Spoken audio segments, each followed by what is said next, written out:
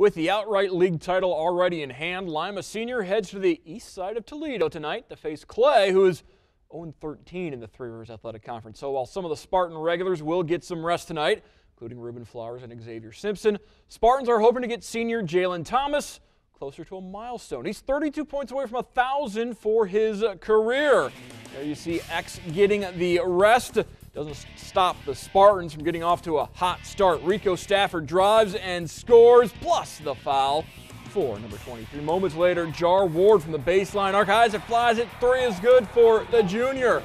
Then Spartans on the fast break. Stafford, the lay-in and the foul. A 7-0 run to start the game, and they were far from over. Inbounds to Thomas. Through contact, 10-0 run for Lima Senior, and Thomas, a big night, goes baseline, finishes with 30 points, so he's 2 away from 1,000. Later in the opening quarter, Marquavius Wilson to Stafford for the follow slam. 16 points for Stafford. Ward finishes with 13. Spartans win at 76-48 at home tomorrow against Mansfield Senior, where Jalen Thomas needs just 2 points for 1,000 in his career.